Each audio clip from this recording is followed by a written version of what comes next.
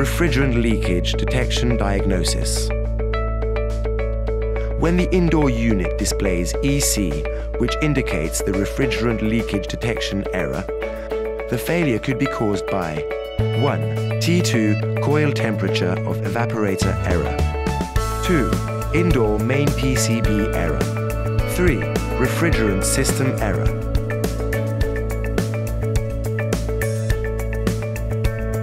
Shut the power off and turn it on 2 minutes later.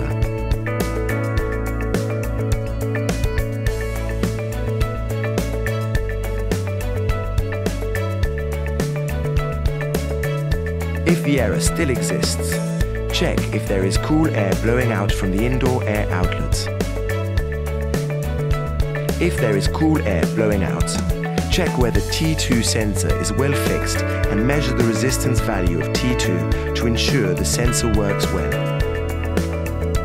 If the error still exists, replace the indoor PCB. If there is a refrigerant oil on the joint, apply soapy water or leak detector to check if the system has any leakage. If there is any leakage in the system, let out the refrigerant and repair the leakage. Then vacuum and recharge the refrigerant. Check the EEV, electrical expansion valve. If the unit has one, measure the resistance to check if there is any short circuit. If yes, replace the coil of EEV. Measure the output voltage to the EEV. The value should be the same as the table. If not, replace the outdoor PCB.